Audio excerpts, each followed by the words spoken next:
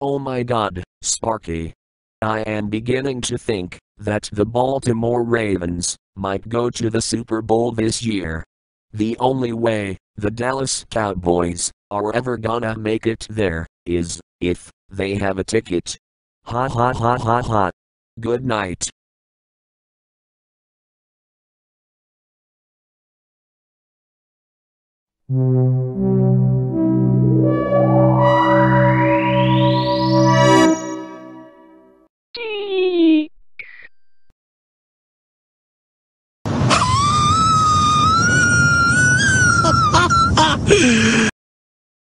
Good grief, DK. What happened to you? It looks just like someone glued a long piece of toilet paper onto you.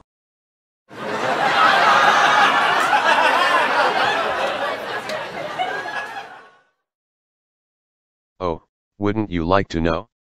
Those damn idiots at CVS Pharmacy just gave me a receipt long enough to almost measure the entire length of a NASCAR stock car. And I only purchased one item. One item. Great Scott. My mom was in CVS Pharmacy the other day. She ended up buying a bunch of beauty and hygiene products, as well as some cases of Mountain Dew, and a new deck of playing cards for her Tuesday Bridge Club.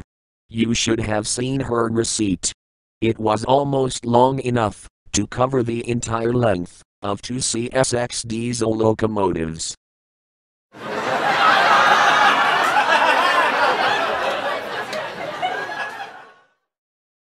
Holy screen gems. Does CVS Pharmacy really have to waste all that paper? I guess their cashiers get paid to hand you the longest receipts in the world. I swear.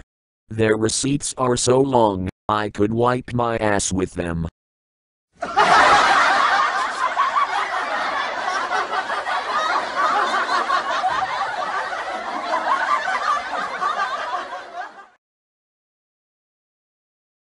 It's a wonder that they don't have a Guinness World Record for the world's longest receipt. Seriously. If you only purchased one item, then why is your receipt so long?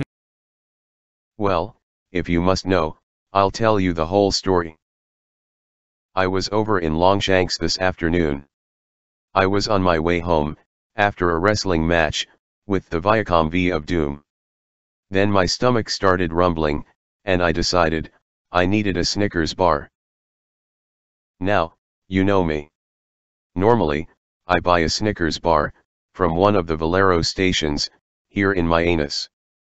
But since CVS was close by where I was, that was the only logical choice. Well, anyway, I decided to fly in there and purchase a Snickers bar. And things went all normal, you know. I was gonna grab my candy bar and get out of the store as quickly as possible. So I decided to pick up my Snickers bar, and this is what happened as I was handing it to the cashier. Welcome to CVS Pharmacy. My name is Diane. How may I help you today? Hello, Diane. I would like to purchase a king-sized Snickers bar for $1.49. Yes, sir. Please hand me your candy bar, and I will ring it up. And so, she rang up my king-sized Snickers, like a normal cashier would.